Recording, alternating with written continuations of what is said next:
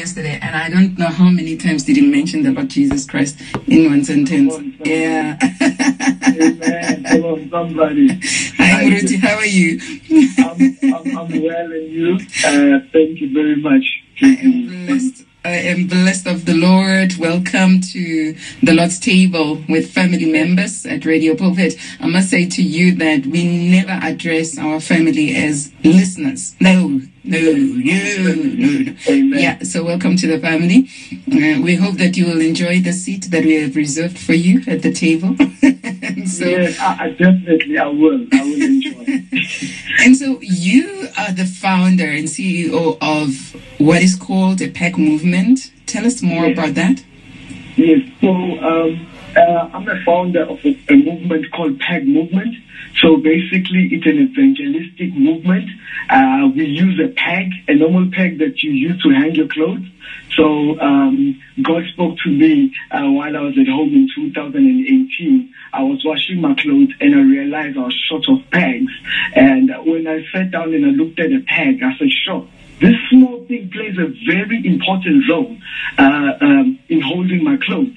So from there, God started ministering to me, and I thought, no, I'm crazy. And I shared it with my brother, and my brother said, no, Bongani, you are crazy.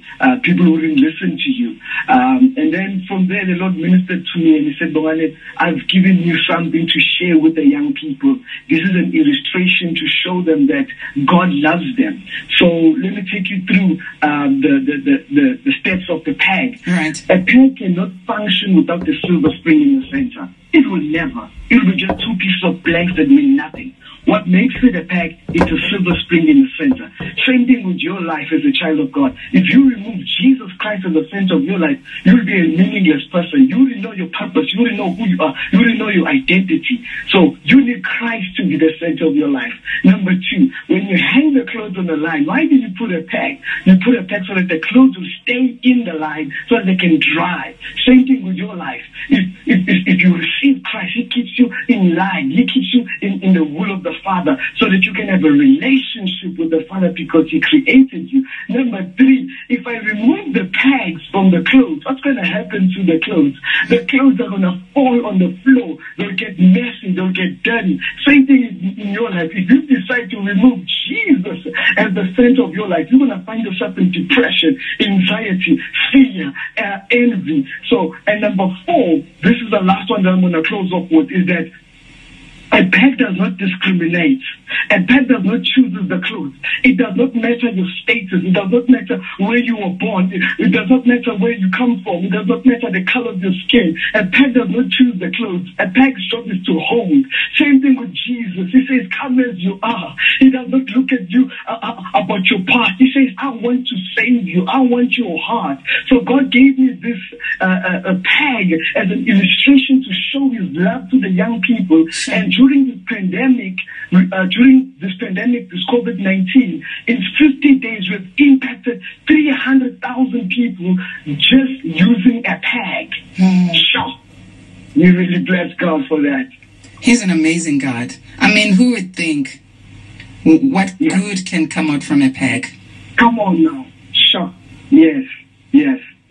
Now, we have youth that is in Christ, Bongani. We have youth that is in Christ, and they know that they've connected. They know, but there are certain things that sometimes you find they are removed, they are not connected. What are those things, and how can they make sure that they stay connected and they are hanging on with the PEG movement?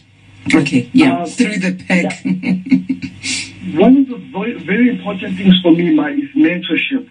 A lot of young people, they don't have mentors. And for me personally, Bongani is not just a Bongani by himself. I have different people who are mentoring me. As soon as I gave my heart to the Lord, people came alongside of me to help me, who've been through the journey, who've been through a lot of difficult things. So Woodpad movement is not a movement just to get people saved and then we leave them like that. No, we're gonna help them to be mentored. We're gonna help them to start devotions. We're gonna help them to pray. We're gonna trust God with them so that they can get up and shine and arise and make a difference in the community. So we want to make disciples of all nations, as Matthew 28 says. But what are these things that would make us detach detach, especially as young people? What makes young people to detach? You know, older people expect young people to be holy, and there are some other older people, which are some of the things that we'll be discussing in the coming month, where you find when older people view or look at our young people, all they see is dirt, all they see is sin. You know, when they get into church, they don't even see any good that can come out from our young people. All they see is that, they just need to be washed by the blood, even though the young people are saved. So what are these challenges that are there that can make our young people detach at times? For me personally, I think the main one is identity. A lot of young people, they don't know who they are. Because I think if you don't know who you are, you're already defeated. If you don't know your purpose, why are you here on earth?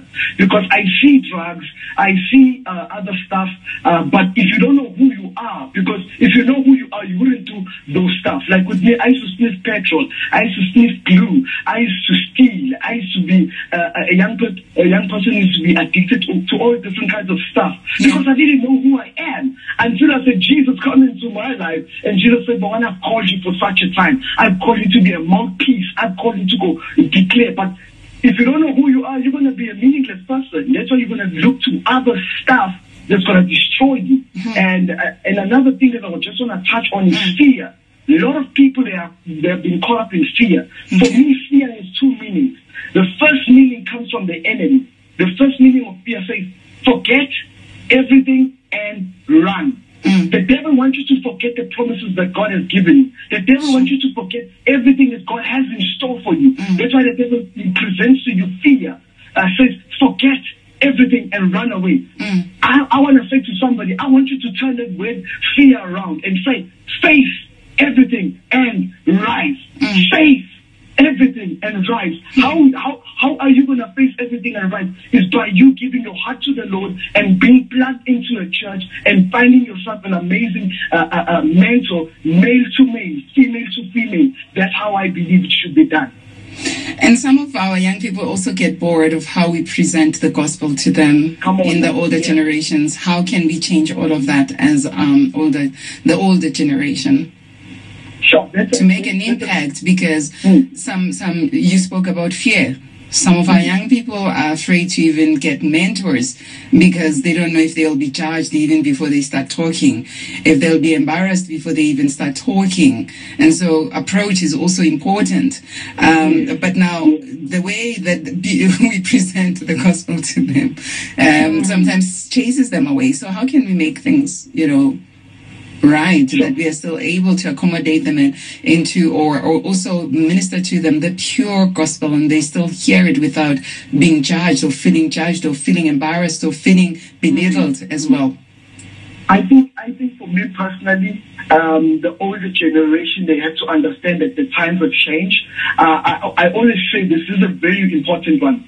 The message will never change, but the method will change. Right now, the method will change. Like back in the days, we used to put tents, have crusades and stuff like that. That used to be amazing. But now, it's kind of not working out now. Now, this generation is on Facebook, Instagram, Twitter, and they love going out to events. So I think as the body of Christ, we need to create those methods. And remember, we should not bring the world into the church, but we should take the word of God to the world. So the problem with us is we want to keep up with the times, and also we want to compromise in what we do. Jesus is the way, the truth, and the life. That will never change. We're going to make it exciting, but we're never going to compromise in bringing the word. So same thing like with me. I do most of my ministry through coach. I do Instagram.